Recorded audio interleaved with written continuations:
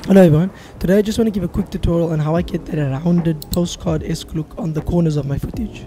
Oh, and pardon my voice, I am currently dying. Sorry, not really dying. Okay, so the difference is to achieve this effect, you're not going to go to the color page of DaVinci Resolve, you're going to go to the fusion page. To do that, you're going to go down here and you're going to click this icon, and we are now in the fusion page.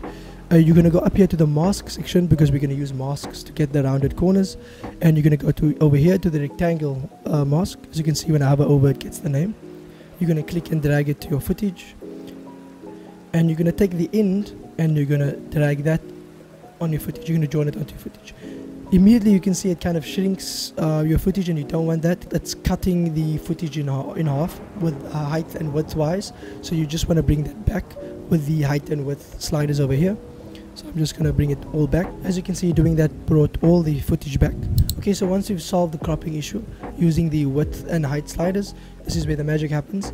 You're going to use the corner radius slider, and that's basically controlling the roundness of your corners. So I'm just going to zoom in so you can see the effect working properly. As you can see, it basically rounds the mask, and that's how you get the effect. And there you go. As you can see in the before and after, this is basically how I get that retro postcard kind of feel that I use in my tutorials.